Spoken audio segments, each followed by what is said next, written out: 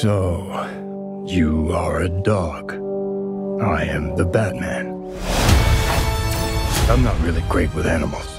Yeah, I'm not really great with people. Probably because of my traumatic puppyhood. As a child, my family was taken from me. As a puppy, I was taken from my family. So I steeled myself. My emotions always in check. No one ever getting past my impenetrable defenses. Ah, what the heck? That can't be sanitary. Every day, me and Soups hang out.